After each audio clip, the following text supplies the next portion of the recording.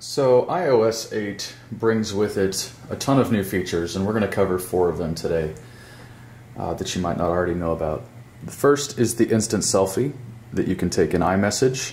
To do that, instead of just tapping the camera button and selecting a picture, when you're messaging another person with iMessage, you can hold the camera button down and drag straight up, and it takes a selfie on the front camera and sends it straight away.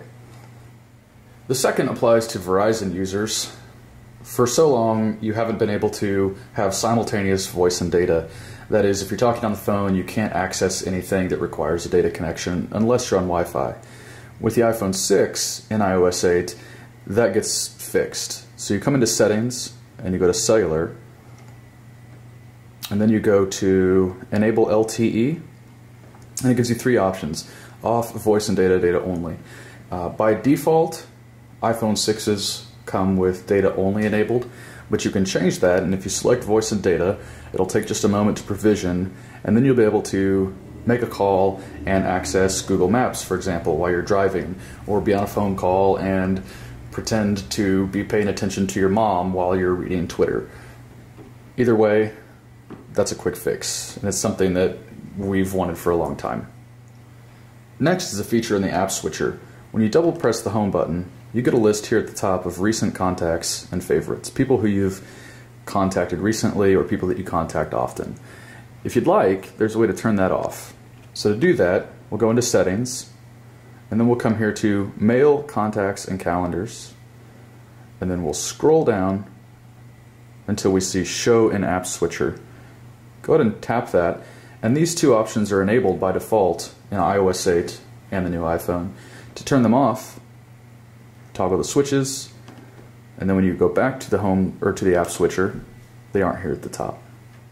And finally, one last cool feature that you might not know about in iOS 8 is location sharing. It's probably not something that you want to do with everyone that you use iMessage with, but it is possible, and it makes for a neat feature. So to do that, let's go back here, come to Privacy, and then choose Location Services.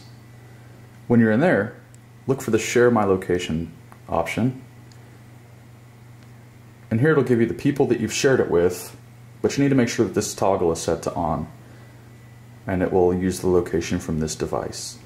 If you go in there, you can also change it to different devices that you may have associated with your iCloud account.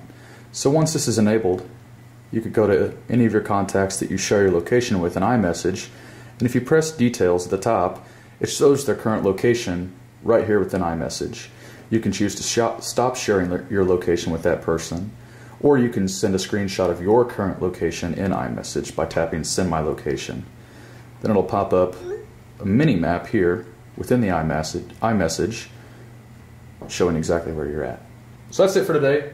4 quick and easy tips and tricks in iOS 8 that are new features that we thought you might enjoy. If you have any questions, leave them in the comments below.